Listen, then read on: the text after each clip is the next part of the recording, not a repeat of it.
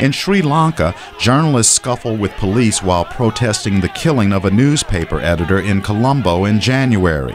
Some human rights groups accuse the Sri Lankan government and its allies of being behind the death. The director of Somalia's largest media company was killed on the streets of Mogadishu by 3 masked gunmen while talking to several reporters last February. His former boss was killed 2 years earlier. The cases illustrate the risk international journalists face every day. 27-year-old Somali journalist Mustafa Haji Abdanur knows firsthand what it's like to work in one of the most dangerous countries for journalists. If you get intimidations every day and you get some people who call you, ask you just what you're doing is not good, then that's risk.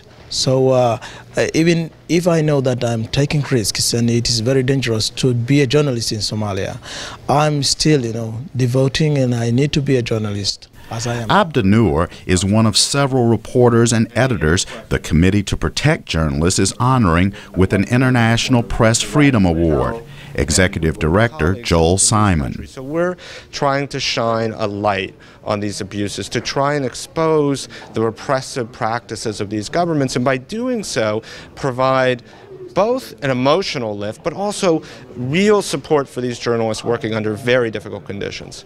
Another reporter being honored for her work is Nazia Rajiba from Tunisia. Rajiba is the editor of an online news journal that the Tunisian government is blocking.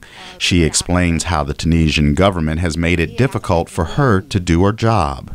If I need to receive or obtain certain certificates or licenses from the government, that's very difficult. It's very hard to reach the sources of information.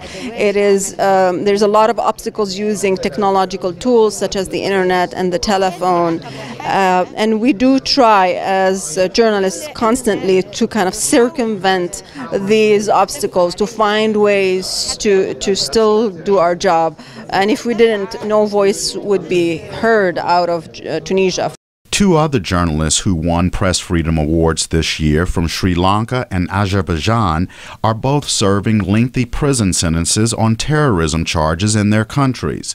The Committee to Protect Journalists says the violence and intimidation against reporters forces many of them to quit their jobs or flee their homelands. Mustafa Haji Abdanur says with the escalating violence in Somalia, many local and foreign journalists are leaving. If I become one of the journalists that leave the country, that means there are only few that are left in the country now. And if the few left the country, that means there is no news in Somalia. So in order to avoid this, I prefer to remain in my country and to keep, doing what I'm doing. The Committee to Protect Journalists says by honoring these reporters and editors, it encourages and inspires other members of the media to keep doing their jobs despite fears of violence. Simkins, VOA News.